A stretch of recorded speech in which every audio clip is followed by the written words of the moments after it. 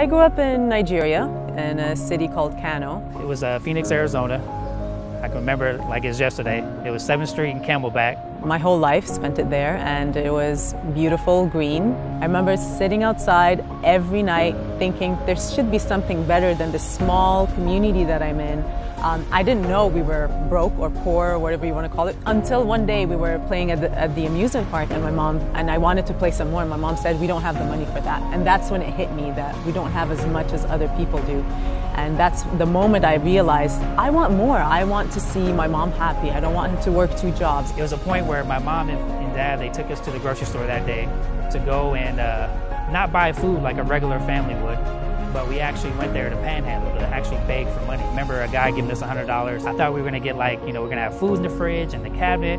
And I get home, the house is a wreck. I remember opening up the fridge, and I can never, forget that day when I opened it up and there was nothing in there. And, I was thinking to myself, at that moment, I was like, Mom, Dad, you guys promised this time that you're gonna buy food for the house. And I remember just sitting on the ground and, just starving. They said, you don't think like we do. Everybody's thinking, how many kids am I gonna have? And, where am I gonna live? I was thinking, I want to be like Tony Robbins and Les Brown. That's who I want to be like. Then moved here about 6 years ago to Canada. My first job was door-to-door selling knives because we were so hungry to do stuff, and I was doing really well. And then he calls me on Facebook. We meet on Facebook, and he says, well, if you're doing door-to-door, why don't you try network marketing? I was so excited. I said, I can do this from home. I can make money without having to travel back and forth. I quit my job right away there, door to door. Even before I sold my jewelry to get in, I had no money. And then I realized, hey, there is a better way. There is something out there that is helping people, and it just changed for me right there and then.